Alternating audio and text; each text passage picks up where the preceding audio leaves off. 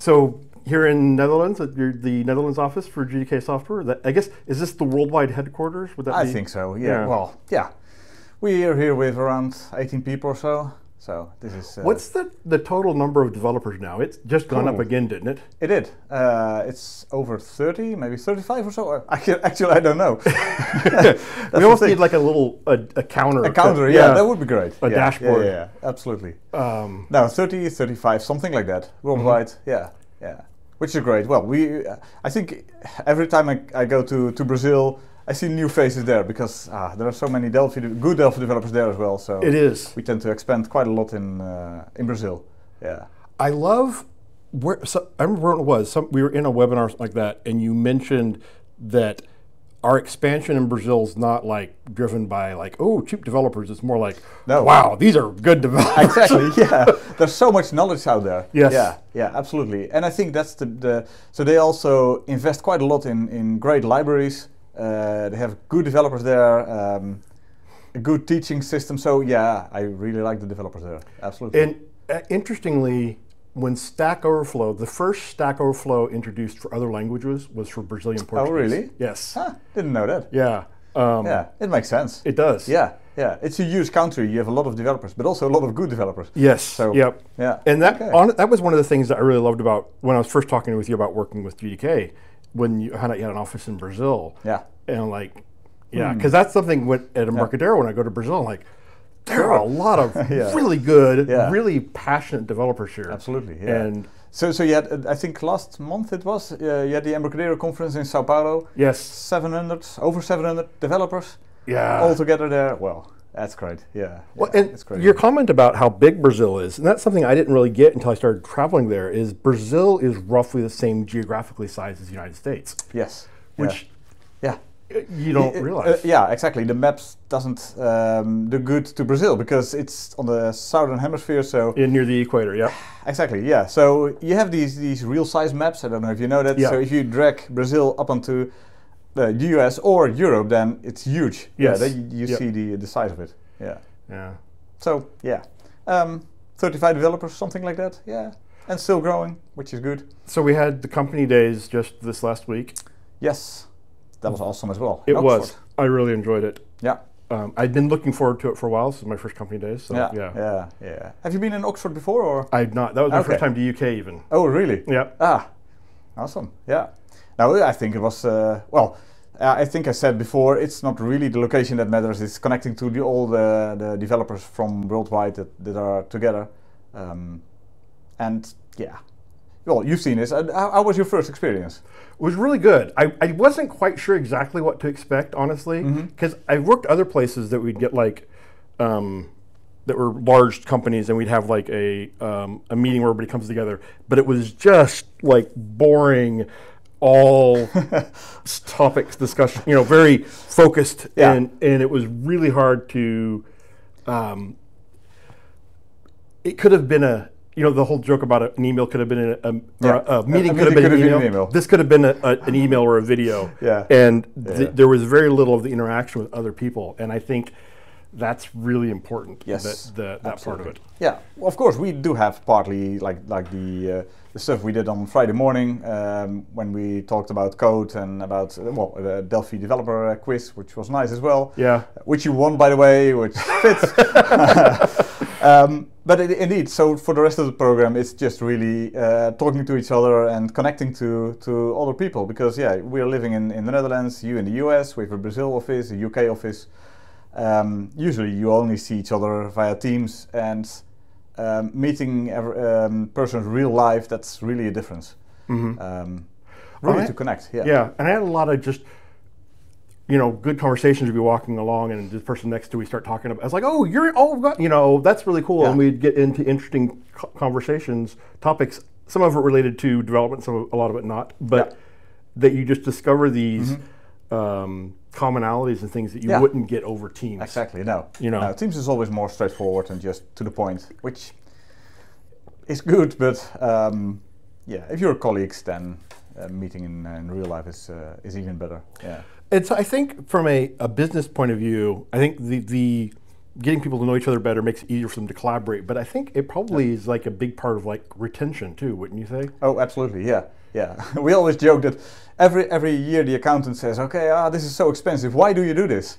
And I say, do you know how much it costs to have someone learn how we'd like to work? How much does it cost to, how do you say this, set out a new vacancy, let's say, for a new job? How much time does it cost to interview all these people, to teach them how we'd like to work and what we think is good? Compare that to all the costs we spend for the company days and for all the other stuff we do. It's a small cost. It's an investment in the people we really like and we love, and yeah, it's expensive, but still, yeah. And then we like to do that. Yeah, having that, because even if you hire like the best developer, there's still some time, like you said, them learning how we like to do things, the GDK way. Yeah, yeah. And so. And it's not just the development side of things, right? So we also like to have people that can communicate and that can talk to each other, and these kind of events will help with that as well. Just, you know each other, you know everyone is approachable, so if someone wants to ask me something, that's just possible, why not? Mm-hmm. So, and all these events helps to connect with each other. And I think that's the company day, of course, that we have within our own company, but the Delphi Summit was also an awesome event to do that, not only with our company, but with all Delphi developers from all over the world. Yeah. That was, well, I don't know how you look back at that, but I was surprised by the amount of people and the enthusiasm from everyone. Delphi Summit was really, really good, and there were a lot of people there that I'd worked with online for years, mm-hmm. and had never met, and I met them in person there, and been people that I've seen around at other events, and everybody seemed to really think it was a great event, and were very enthusiastic about it. But being there in person and having conversations and stuff, like Stefan Glinke was there, and I used his code. I've known him online for years, but never met him in person. Yeah, exactly. And meeting him in person, it's like, I'm into role-playing games and blah, blah. And we started talking about all sorts of topics, and then we'd circle back around and talk about some of the Delphi stuff. Yeah. And then so it's great from, and we're doing it again, right? Delphi Summit? Yeah, absolutely. Yeah. Yeah. No, we're doing it again. The date we don't know yet exactly when, but this was an event worth repeating. So absolutely, yeah. So some other topics. What do we want to add? Well, let's talk about your book. It's right here. The Fascinating History of Delphi and Pascal: Pioneering Simplicity. I loved the backstory of why you wrote this book. Yeah, it was quite a journey, and indeed, yeah. Well, that was where to start with that. I think it was almost 2 years ago when I was researching a little bit about the history of Delphi and Pascal, and thinking, okay, this is something that we could turn into a blog post for our website, for the knowledge base. And then I did some research, and there was so much information, and it was scattered all over the place. And I started writing, and then it became longer and longer and longer. And before you know, you think, wait, this is not something for just a couple of blog posts. This is bigger than that. And after quite a few interviews and quite a few evenings spent writing, we now have a book. Mm-hmm. Yeah. And so. It's interesting because about 2 years ago, I had the same thought that this was, I think, a story that needed to be told. Yeah. And because there's so much stuff that was pioneered in this ecosystem that has had big, broad impact across the industry that people aren't aware of. Yeah. Indeed. But if you go back from the start, like from Pascal, indeed, you see all kinds of references to the ideas that came at the start of Pascal through all the other languages. I think like Go, and there are multiple more that are sort of based on the ideas of Pascal itself. And of course, Anders Helsberg created not only Pascal and Delphi, the Turbo Pascal compiler, but also later TypeScript, C#. Well, and it all has some of the ideas of the simplicity of Pascal and Delphi. And I think it's a great story to tell indeed, if you go back from really the beginning. And it is, what is it now, more than 50 years ago before we had the first version of Pascal, or the language itself. It's quite a story, and indeed, if you go back, well, I start with Blaise Pascal, of course, because Wait, I did like that you went back. You started with Blaise Pascal. Yes, yeah. Well, he's of course the inventor of a lot of things, like the Pascaline, for example. That's the first mechanical calculator. He's of course well known for a lot of other things as well, for his philosophical and religious works. But he was indeed a mathematician and an inventor, and it's fun to see like all these stories about the Pascaline, that some of them are sort of repeating in recent history. He had problems with other people copying his Pascaline, his mechanical calculator as well. Although back then there were quite bad copies, but still you had the same front end. So he had something to do with copyrighting his system. He got a patent for his system as well, but also explaining how a system works and the whole marketing stuff around it. But I think it's great to see that it started, well, in the 1600s. And I love the thing actually you talked about with Wirth about the.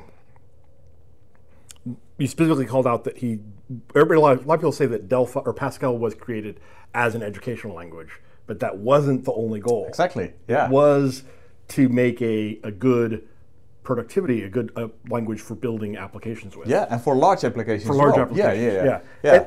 And you know, we see like TypeScript versus JavaScript is kind of this idea of JavaScript was designed just to be this flexible, like add a little bit of functionality in, but then they're like, oh, when you start to build these big applications, you need to have some more structure. Yes. And so TypeScript, I mean, it pulls from a lot of things, but a lot of the stuff it imposes on JavaScript is similar to things that we see in Pascal and Delphi. Yes. This making it easier to work with your code, that it's more maintainable over long term. Yeah, absolutely.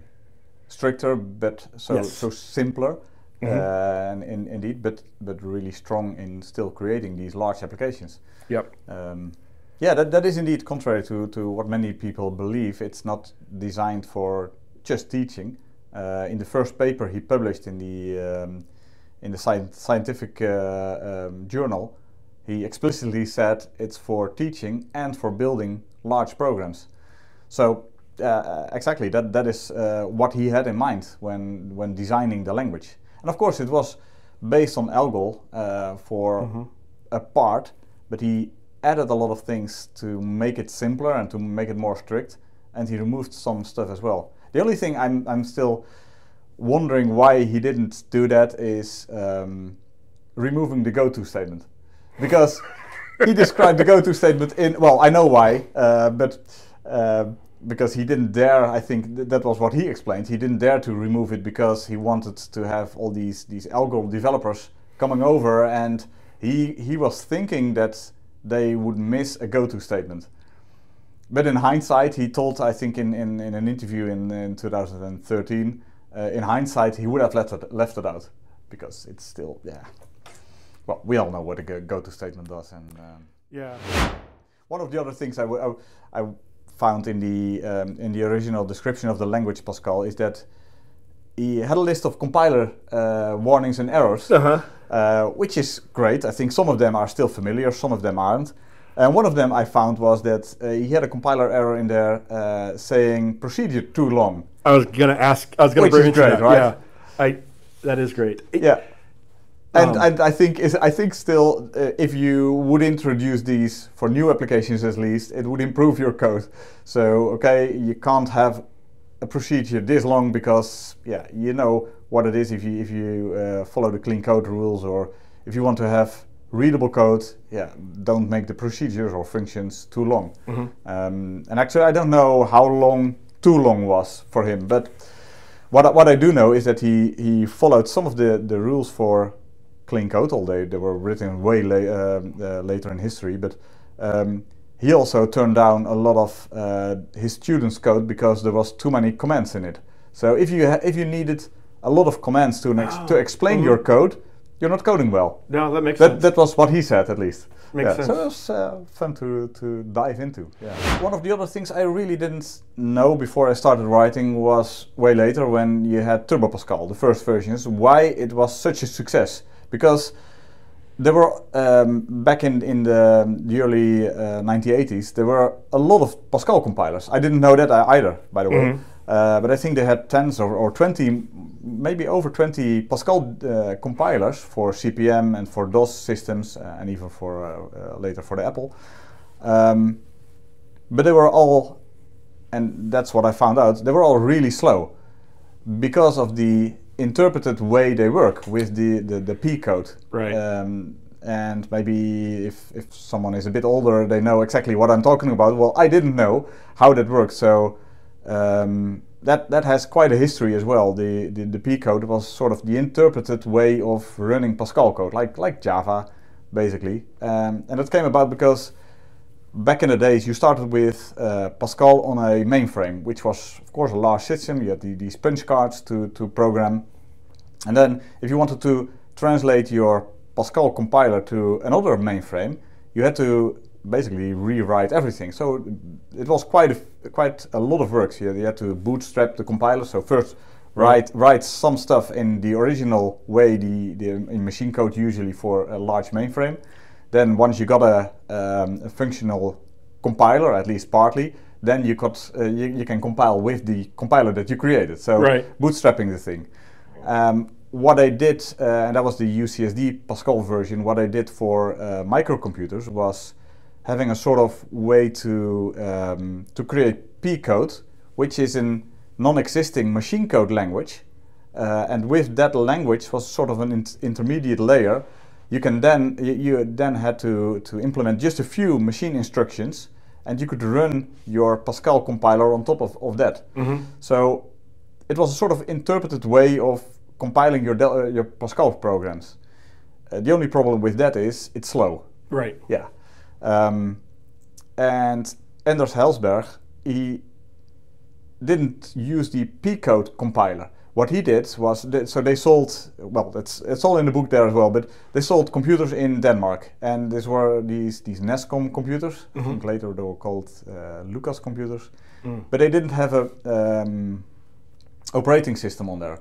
So what he did, he wrote his own operating system, but also his own compiler in Pascal in assembly, because there was not too much memory in there, so he had to keep it as small as possible, and to do that he wrote everything in assembly. And because he did that and not using the P code, it was way faster than all the existing Pascal compilers back then.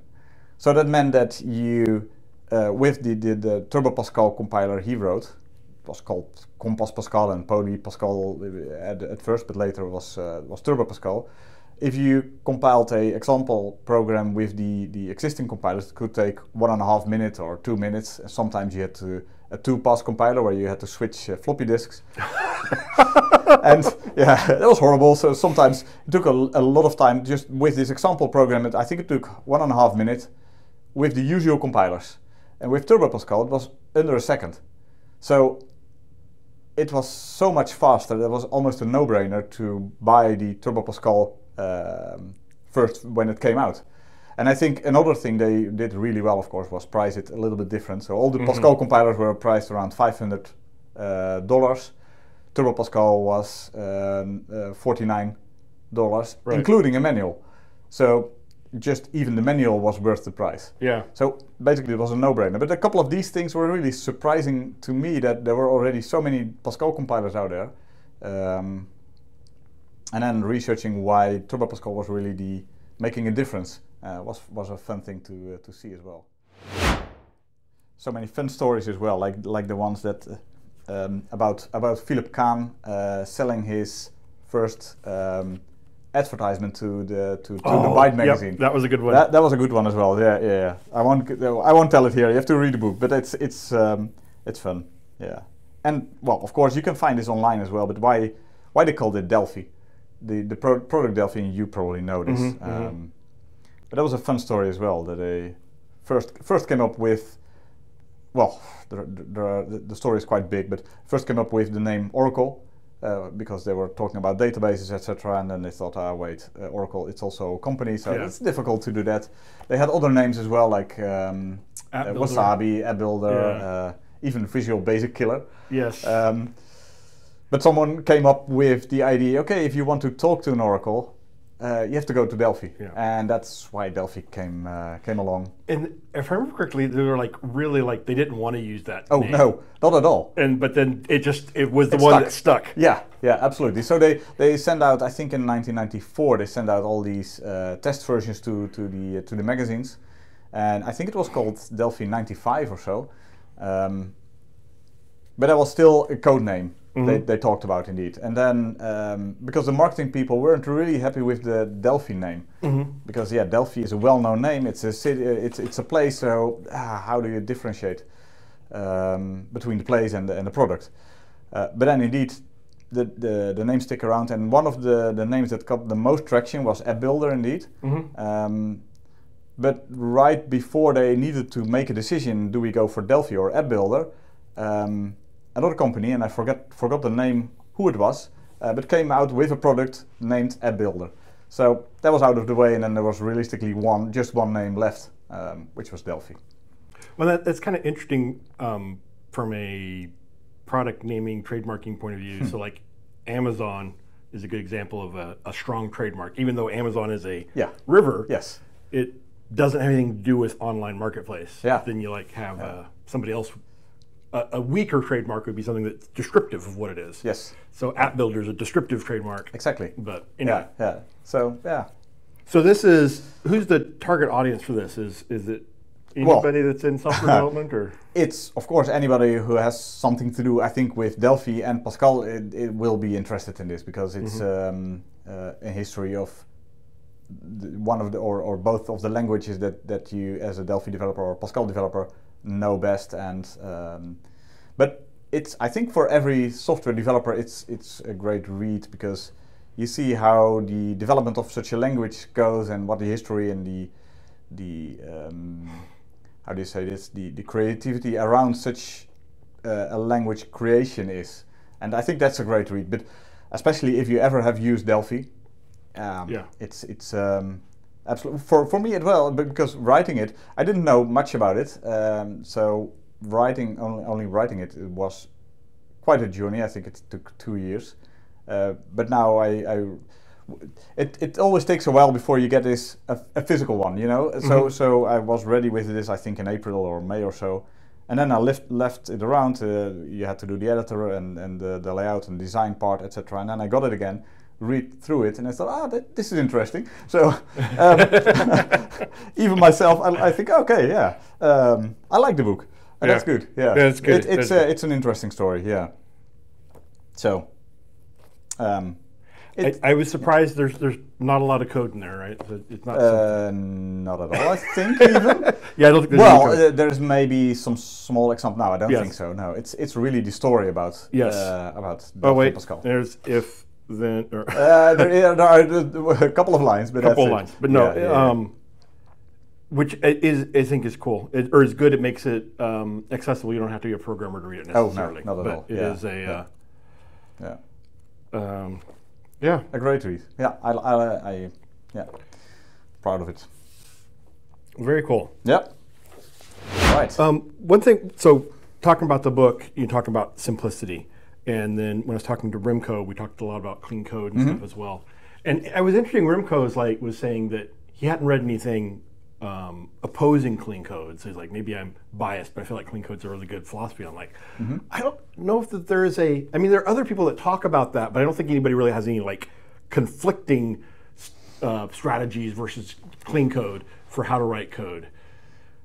No. Well, I do know that some developers really don't like the way clean code talks about comments in the code.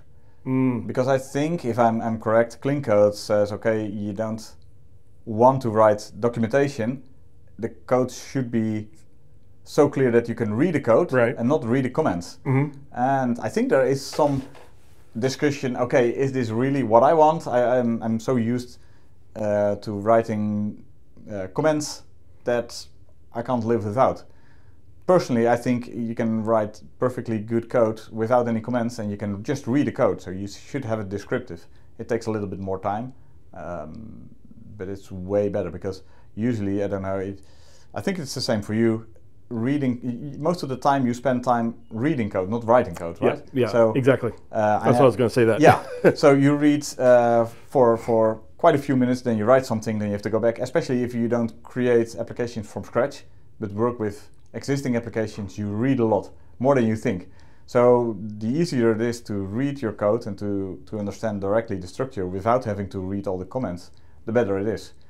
Yeah, well, and it's interesting because a lot of times developers prefer the greenfield, right? The making something from scratch. Yeah. But by definition, if a program is successful, then you are working with the existing code and maintaining it, and that is going to be a much longer period of time than the initial writing. Oh yeah, so, absolutely. Yeah. It's interesting from a psychological point of view versus the actual. You know, your goal is to make something that is durable. Yeah. And if that's your goal, then you want to make it.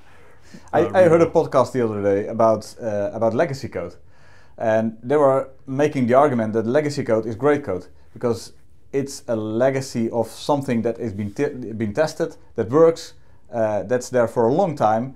So legacy is actually a positive thing and not a negative thing. Yep. And that's the same indeed with all the comments or clean code, readable code in legacy code is great because you know it works, and you're even better off if it's also readable, because then you can understand it and make changes. So I do like the principles of clean code. I think some comments are good, but I can see where worth, if too many comments would be a bad thing. Yeah. So, it's also, I think, the purpose. So if you have a library doing some assembly stuff, for example, which is not readable directly, then comments make sense, of course. But if you have just business logic, usually you can do without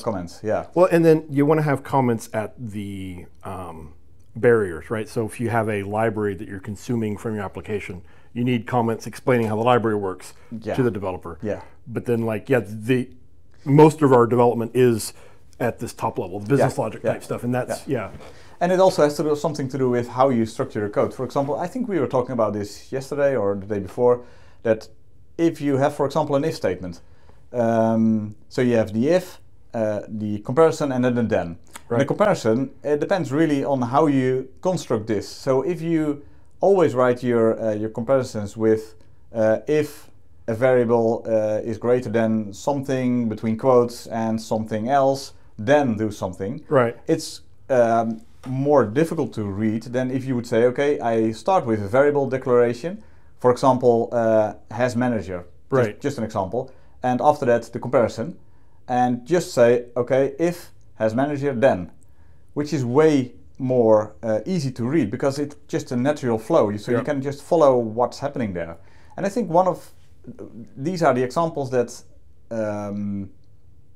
are maybe a little bit more time consuming when you write them, but once you've used this way of coding and you see old code written in some other way where you have to interpret what's in between the if and then, it makes it way more difficult to read and to read fast. I think that's one of the things.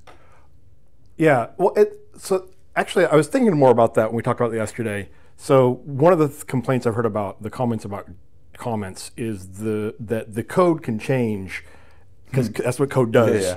Successful code, and the comments don't necessarily get updated. But then I was thinking about if you add those explainer variables, so if you're like, I'll declare if has manager and then declare it as this, and then later this changes, then you have to, I think it's easier, I think we're more likely to rename the variable, if it changes. But if it does something else. If it does something else. Yeah, absolutely. But at the same time, once it becomes part of the compiled process, then you have to change all instances of it. So it actually makes it a little harder to change. Yes, and still I'd like all the benefits of having that. Well, I agree. But I know what you mean. Yeah, you still, of course, still have to be aware that if you change the implementation of the declaration of the has manager to something completely different, then you have to be aware that you have to change the variable name, of course, as well. But I think the step to do that is way easier than the step to if you just change the implementation. To forget the comment above this or somewhere else. Because comment, I mean, as I feel like as a developer, a lot of times, like I open up big libraries that have like a big comment block at the top. I just scroll to the bottom. Yeah. You know, I feel like we become compilers. You know, it's like comments. Yeah, just filter that out. Yeah, exactly. It doesn't do anything in the end. It doesn't do anything. Yeah, it just ignore. Yeah. Especially, you know, it's interesting looking at old libraries that where they put all the changers, right? Yeah, change they hit all the in there. Yeah. It's an interesting idea, but I can see how it doesn't make sense today. No, not at all. I think it makes sense if you don't have a version control system. Yes. Which is something we still see sometimes. But then it's better not to add these comments, but use a version control system because you can always track down your changes. And it's the same, I think, with commenting out code. That's also a bad practice, I think. Yeah. So if there is something in there that's not being in use, just delete it and commit to your version control system. Why leave it in there? It doesn't really make any sense. If you need to go back, then you can always have a look at that. So there are a lot of good practices in with clean code that are really useful, I think. Yeah. So we were talking yesterday about clean code and some of the stuff like that, and we started talking about this idea that I really like about coming up with some sort of directory of libraries and add-ins for Delphi that somehow we have vetted, or that something along those ideas, and we're still figuring that part out. But I really think that's a neat idea because there are some libraries out there, and I feel like those libraries or other directories become try and include everything. Yeah. And which is cool. But then sometimes I've gotten into things and like, whoa, this is not going to be useful for me, or I'm nervous about using this. Yeah, or it's a risk because it's not maintained anymore. Right, yeah. No, absolutely. So you have a couple of these large lists where you see all kinds of libraries and components for Delphi. And we also see this when we get quite a lot of old code from Delphi 5 and Delphi 7, which we upgrade to the latest Delphi version. And then you have sort of the same problem. You see a list of libraries and you think, okay, which of these are still maintained? Which of these are good and not? And I think it's even more important for a developer if you start using a new component right now that you make the right choice. So not just pick something, because I think that is one of the problems if you have a large legacy, in the bad sense in this case, system which is too old. So maybe we should have another name for it, not legacy, but something else. But anyway, if you have an old Delphi system and you want to upgrade, you always are stuck on the components, usually. And that's something you want to prevent if you start using a component right now. So only pick from a list that is verified. And indeed, we're working on that. I think it's a great idea to have sort of a verified list of components that, okay, we use these a lot, we know they are upgraded, we know the code quality is good, we know the documentation is good, you can safely use these. It's interesting actually because we do so many upgrades, right? So we do have we have a list of that's gonna be a problem. And other ones that we're like, oh yeah, that one's no problem. Yeah. So we do have a lot of in-house knowledge around that sort of thing, but also the idea of trying to provide, it's going to be interesting because there is a lot of things like documentation and stuff like that are different attributes that may or may not, I mean, you might say this is a top tier, whatever that's going to be called, but it might not have good documentation. Exactly. But for somebody else to be like, oh, well, documentation is really important to me, or not important at all. So having that in one place of reference is going to be, I think, really useful and good for the community. Yes. And that, it's interesting. I was just looking at a lot of other languages have directories. And it's not always easy to discover that because, like, I was trying to install an app on my phone the other day, and this is annoying to me, is that you go look in the thing, and when you think about from the Google Play Store point of view, Google's objective is they want to make the apps that make them the most money the most visible. And that's apps that either have in-app purchase or advertising.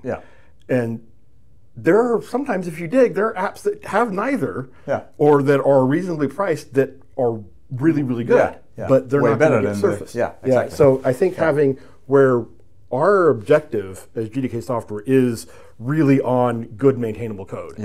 And you know, you think about it from a you know, if we make this, as we make this list and someone sees this and then they do something and then later they hire us to maintain their code, then we're like, oh yeah, good, this is the good stuff. They had the right one. They did it right. So it really is self-serving as well. I think so, yeah. But a curated list of these plugins, that would be helpful. So it's something that I'm looking forward to compile together and see what we can do. And maybe we'll get some suggestions for this as well.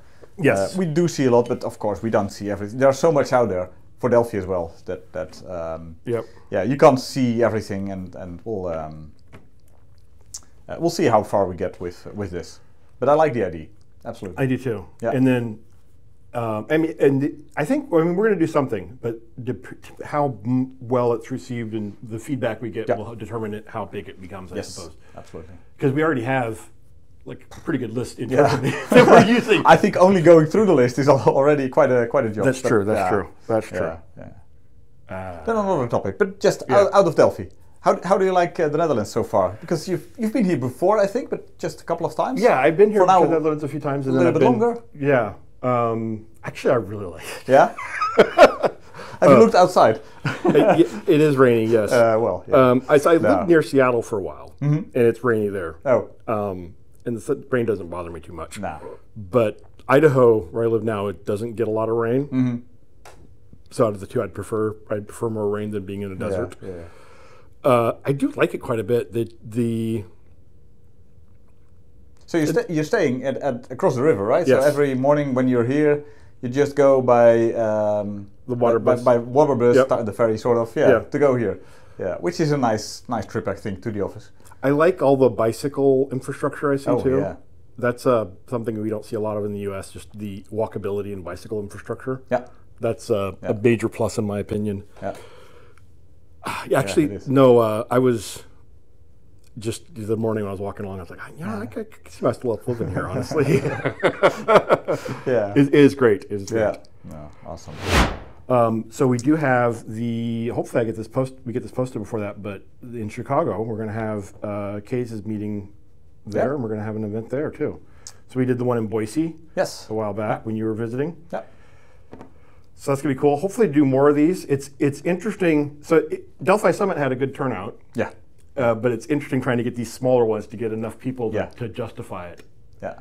Which, if you can tap into the right groups, people are there that want to do these, but then getting them all together, it's investing some time. And it's getting harder to like the signal to noise ratio in online communication. Absolutely. And I think, and that's also a thing.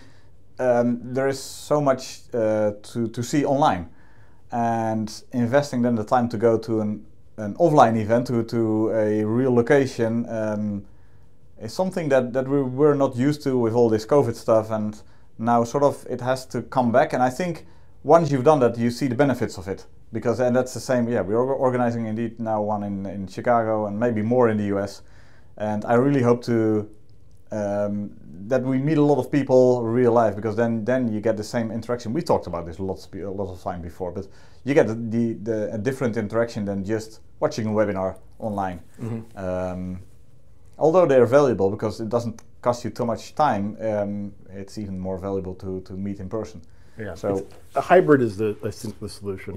Actually, Yeah. so that's an interesting thing. I know the Brazil office has a lot of people not in the Brazil that live in Brazil but don't work in the Brazil office. Are here in the Netherlands? Are most of your developers in the office at least part time?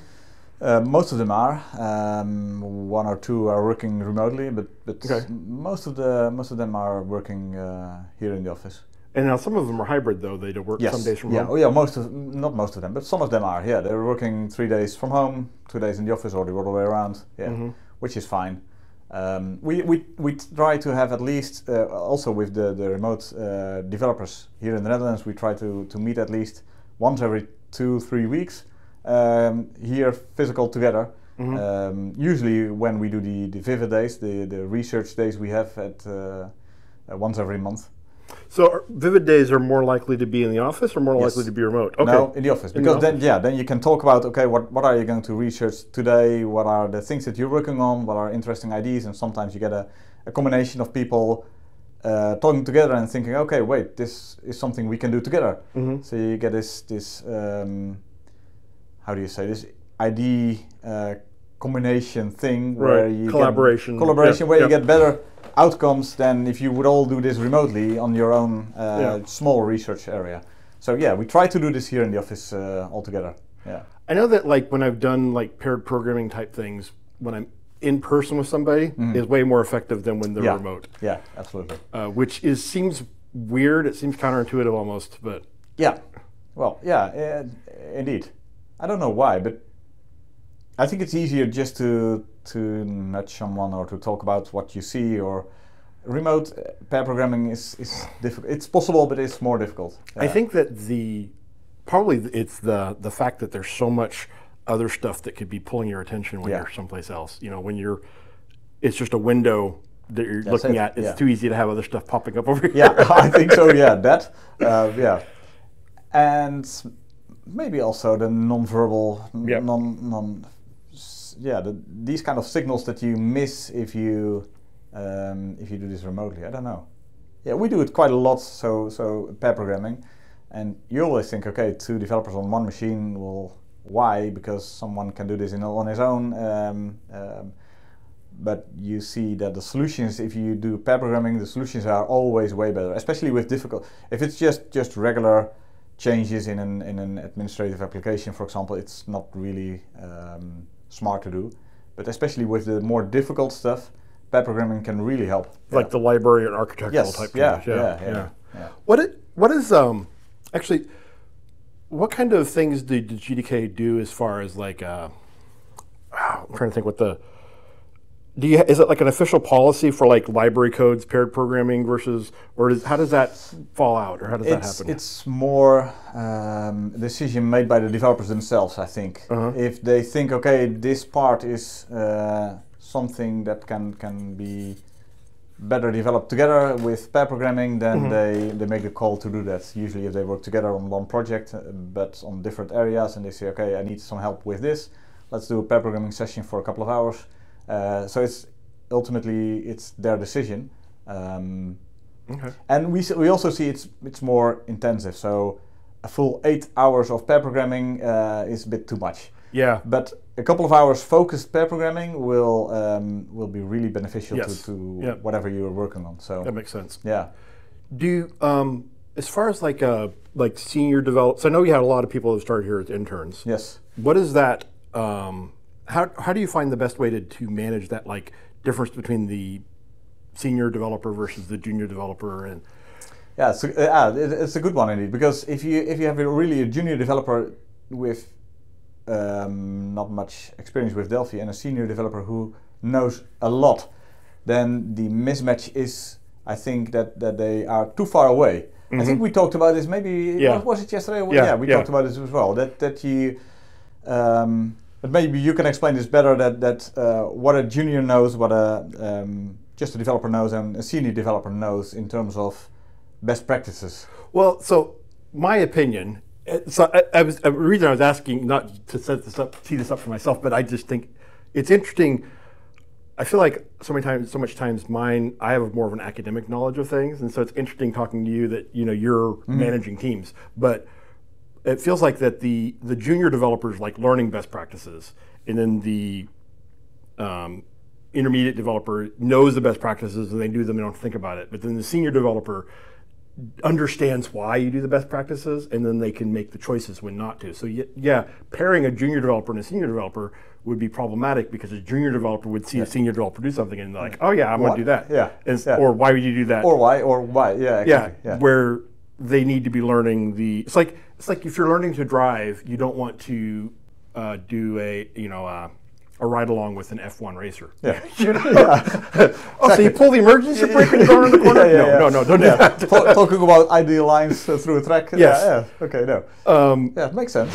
Actually, something completely non-related. I hear you're a big board game fan, and that's I've talked to a lot of people here that are big fans of board games as well. Yeah. What are some of your favorite board games? We have so many. Depends on who I'm playing with. I think so. I play a lot with my kids, and then I play games like Ticket to Ride, for example, or Eldorado, or a lot more.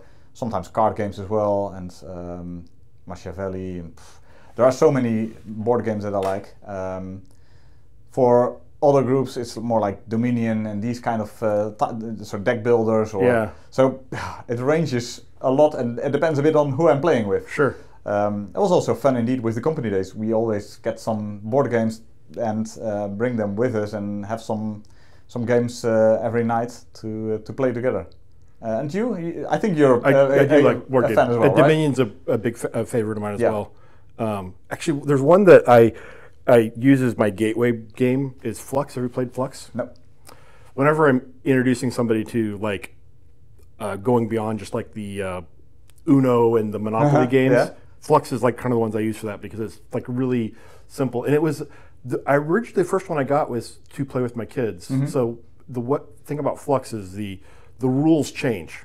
Right. So you have the cards you get in your hand. Some of the cards are rule cards that you play that then change the objective and the rules of the game. Yeah. Because one of the problems I had with my kids was they would get really competitive in games, and because there's nobody winning until the game's over in Flux. You're not ahead until it's over. Yeah. And so that ended up being kind of a cool one. I'll check it and out. The interesting thing about Flux is they have a lot of different variations of it. Yeah. So there's pirate Flux, zombie Flux, space Flux. Yeah. And so whatever you're into, I think there's a Monty Python Flux. So you can usually find some variation of it that's different. Okay. Yeah, that's fun. Yeah. I play a lot of stuff. Actually, if you got time to talk about something else? Yeah. Okay. So I was talking to Rimco, and this came up was the impact of large language models on the future of software development. What are your thoughts about that? Well, depending on the day, I would say it's a blessing or a curse. Maybe I've talked about it before. I think it's well. First of all, I think everyone uses it for figuring out what exactly the syntax of some thing was, and instead of Googling it or using Stack Overflow, now using ChatGPT or something like Cloudy or another service to quickly come up with some ideas or answers to some of the development problems that you have. For the long run, I don't know. It's with all these things, it's difficult to predict what will happen if they get smarter and smarter. Right now, you can just throw in some code and it'll find bugs and it'll suggest improvements, etc. But it still doesn't understand the whole concept of a program. So if you have a somewhat bigger program, you can't just say, okay, here's my whole program, find me some bugs or create some new page and add some stuff. So that's all not possible right now. On the other hand, if you see where we come from what is it, 1.5 years since these things became a little bit more known, we've come quite far already, and it doesn't look like it's slowing down. One of the things there are multiple ways you can look at a large language model and how that can be beneficial for a developer. The problem for now is that all the code is still too complex for them to understand fully. And yes, there are multiple easy ways where you can just ask and write some easy program to program Flappy Bird or whatever, and it sort of works because it sometimes knows the code as well and knows how to do that. For the workspace that we are in, I think we're still far off from a LLM-based developer that you can just say, okay, I have this problem, fix it. And this is, by the way, this is my code base, go ahead.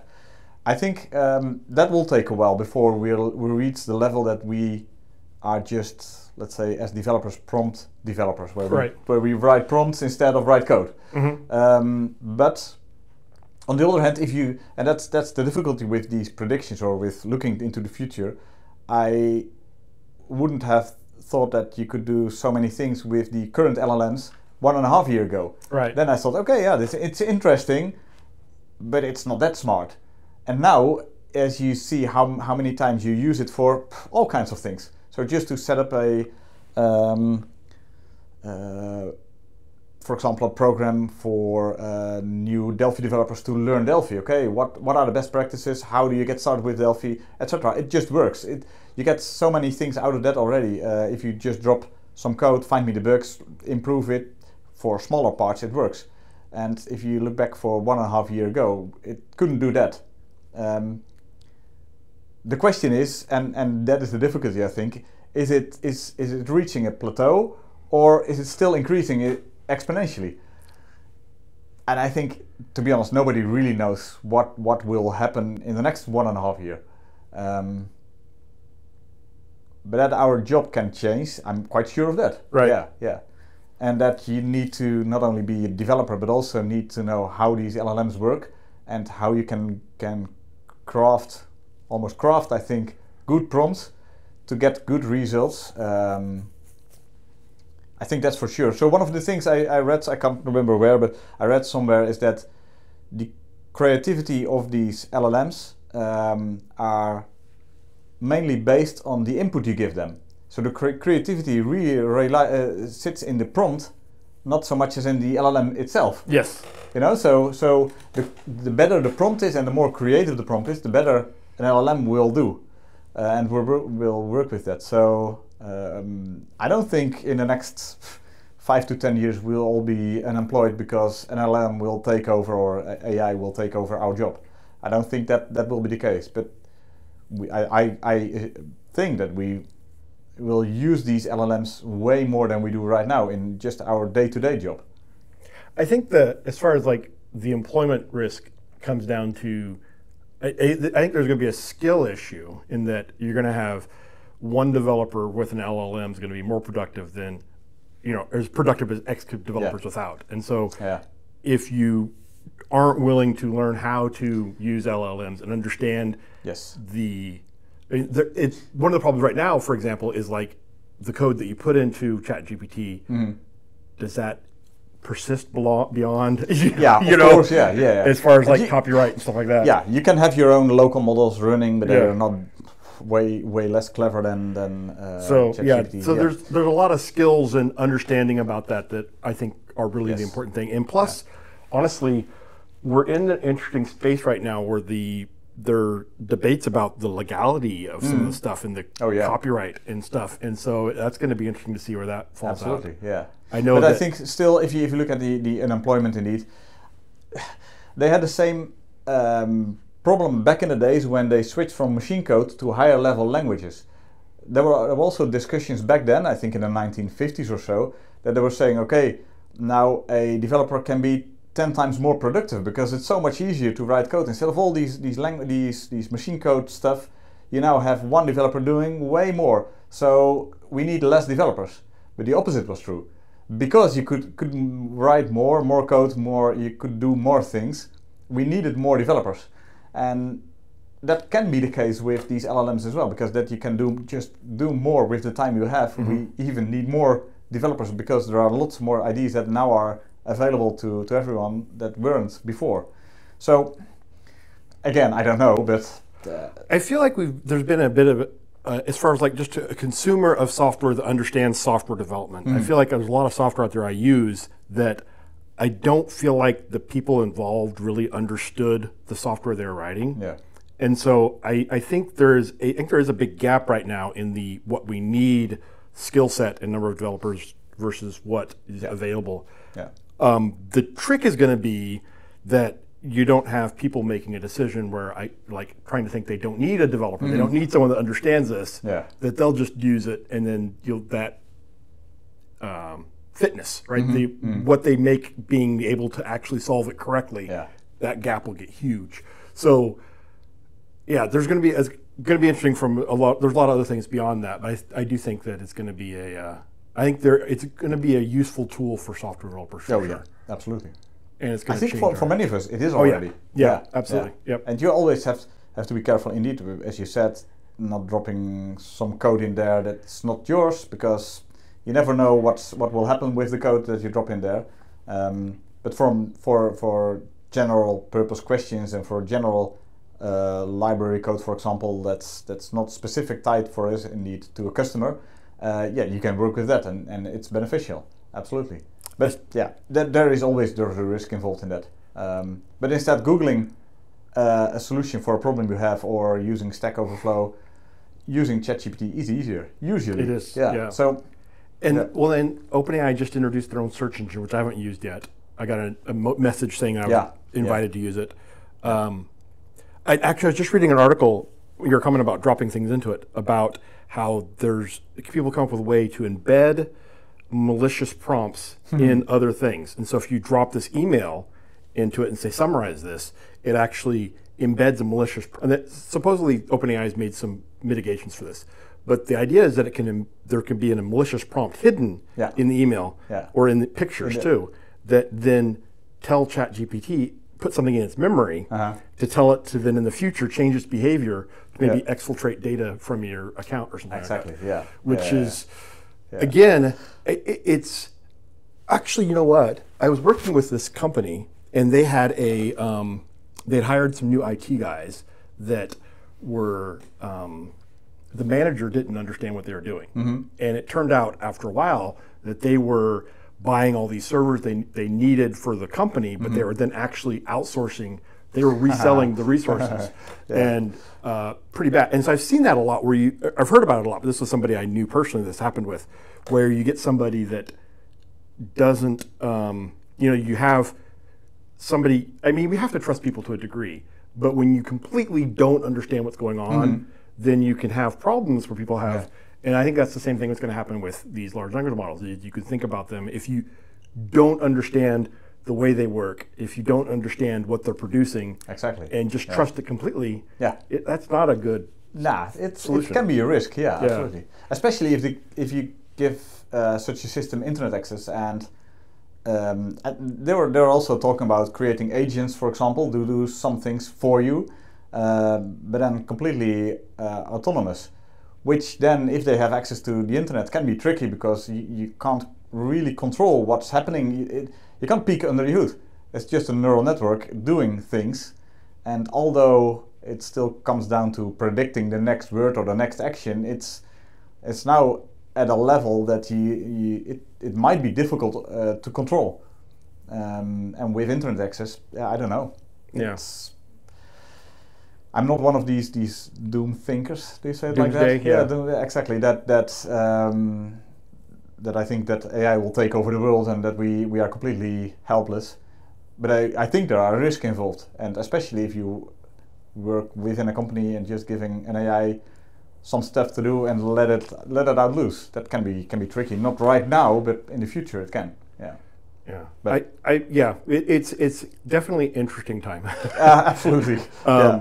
I'm an optimist, but also pragmatically cautious too. And I think that there is. I think you should be. I think there are risks that a lot of people don't think about, but I'm certainly not like a do nothing because it's too dangerous. But it sounds like the rain's picked back up again, man. Yeah. It's one of these days. Well, it's autumn here in the Netherlands, so. Yeah, for some reason I wasn't thinking it was autumn, and this morning I was looking at the leaves and thinking, man, why is the leaves? And I'm like, oh wait, it is autumn. It is. Yeah. In my mind, so my birthday's in October. In my mind, October is when fall starts. Okay, yeah. Not here. But that's not the case. Not the case. All right, cool. All right. Well, thanks. Yeah, thank you. Yeah, we'll talk soon. Yeah.